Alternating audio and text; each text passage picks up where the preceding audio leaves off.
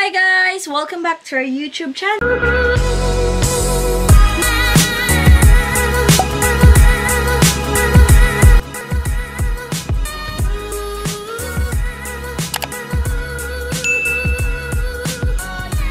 Guys, meron akong ichichika sa inyo, no? So, ito na naman tayo sa so. Naisipan ko na mag-tackle na lang about this kasi parang connected lang din naman siya sa mga business videos ko, no? Yung topic ko is how to deal with competitors in the business, in the small-scale businesses. I mean, we're just on the small-scale startups. We are on the startups category versus ng mga naka-established na mga burger chains. So, this is very timely kasi kahapon lang may nag-open na bagong burger chain, burger chain dito sa lugar namin, which is one of our competitors. You know what, guys? 8 months na pala yung business namin na snack bar. Tapos, after 3 months nung business namin, may competitor na kami na, by the way pala guys, we offer burgers, fries, shakes, fraps, siomai, halo-halo, and future products.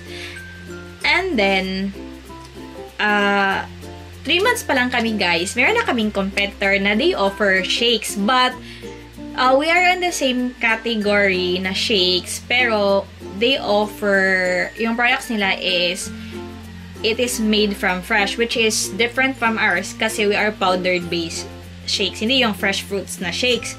Kasi, it takes a lot of, parang medyo magastos siya kasi yung powder, masustore mo siya like 2 to 3 months. Pero yung fresh ingredients, malalanta siya guys. Imagine, pag hindi mabenta yung mango within the range of 3 to 4 days. So, parang makakapag-depreciate siya sa yung gastos mo, diba? So, maganda palang i-tackle to, no, na how to deal with competitors in the business field or in a small-scale business. So, yun na nga, in the 3 months, meron na sila. So, parang, when you have competitors kasi, medyo makakompare mo kasi yung sales for the past 3 months na, siguro kasi kaka-open lang din namin, so parang okay talaga ang sales. Pero when you have competitors kasi, meron ang ma-deduct or ma-minus or there is really a certain percentage na ma-minus sa ano mo kasi parang bibili sila sa'yo, pero since may naka-open na rin na iba, so they have the option to buy, of course, kasi may mga tao din naman. Kahit na ako, gusto ko rin naman na uminom ng fresh shake. Fresh from the fruits. Ganon. So, after 3 months, so yun na nga, medyo na-minusan na yung sales namin, which is dapat sana para sa amin, pero since we have a competitor, so ganon.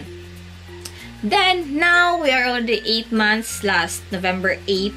I don't know if kailan ito ma-upload. So, last November 8,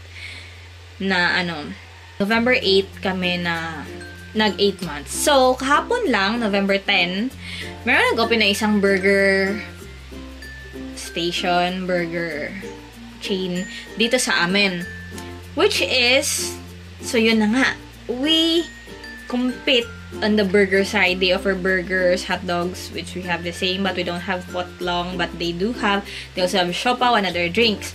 So, isa na naman siya sa competitor namin na parang makapag-minus na din sa sales namin. Instead na sa amin sila bibili. So, sa kanila lang kasi they offer they offer lower priced products. Like, for example, sa buy one take one namin.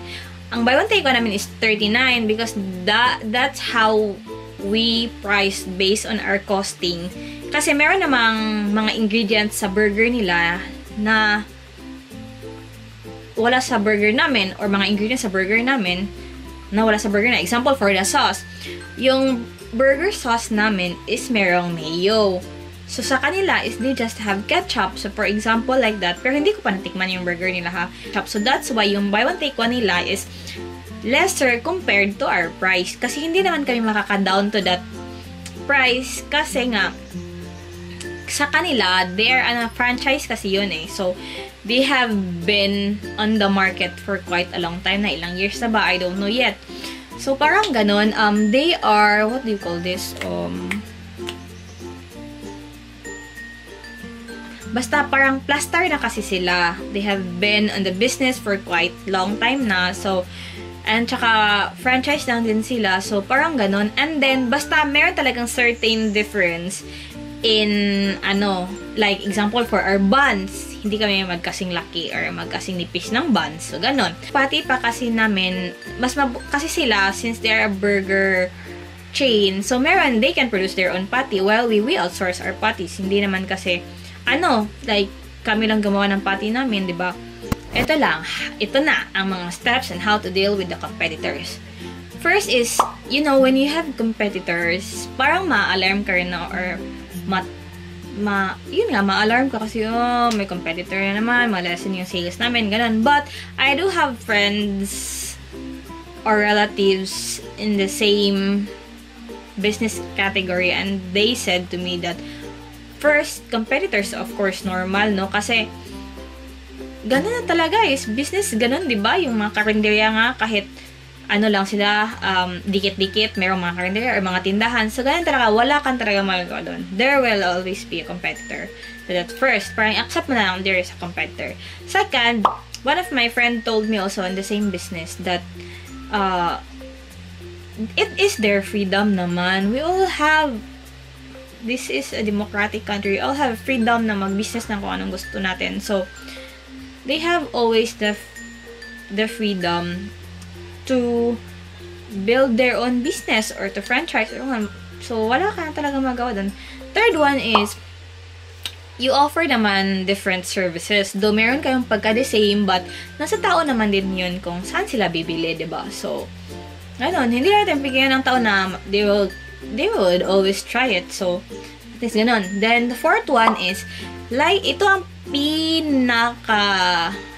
talaga sa mind ko na before, parang bothered ako if there is competition, but now, this is, yung parang naset talaga sa mind ko na Jack Ma says that don't focus on the competition, rather focus on your customer. Kasi if you focus on your customers, like, gandahan mo yung service mo, mag-thank you ka while after they buy, like, you can build a owner and customer relationship kasi. So, pag maganda yung service mo, masarap ang products mo, so, win-win na yun, di ba? It's one way really to deal with competitors. At saka guys, lastly, kasi nagre-research talaga ako during the time that I engaged to the business. Hindi rin naman ako kasi naging pabaya. I have been researching, reading articles, asking also for my friends or my relatives na nandito sa same business na ganan. So, parang nakaka-ease din siya.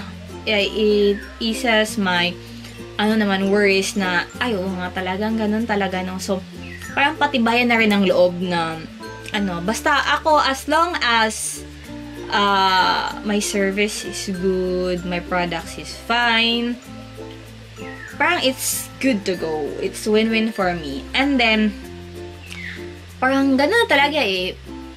Sabi nga ng iba na parang hindi ka mag-grow pag walang competition. Kasi, parang you'll put more effort into your service or into your product kasi. So, competition is good. It makes you worry sometimes, but totally overall, it's really good for the business, good for the economy. And then, it helps you grow not just personally, but economically, business-wise. So, ganun guys. So, it's just, mga simple ways on how to deal with competitors in the business, small-scale businesses. So, yun ang mga personal yun na ideas ko guys. I mean, personal experience. So yun lang guys. Kayo guys, ano ba ang kayo sa mga mayroong business dyan? Like, yung sa mga nasa small scale lang, like us, or mga startup business lang. Please share your ideas below kung paano po nyo deal ang competition, kasi in the food industry, wide kasi yung competition, no? So, I would appreciate it much if you can also share your experiences, because as a startup, I would always want to learn. I'm craving for learnings on how to improve, on how to deal, and how to do things. Kasi hindi naman lahat na experience ko. So, guys, thank you so much for watching this video. Please, kung bago po kayo sa channel namin, don't forget to subscribe and the subscribe button below. And see you on my next one. Don't forget to like this video. Bye, guys!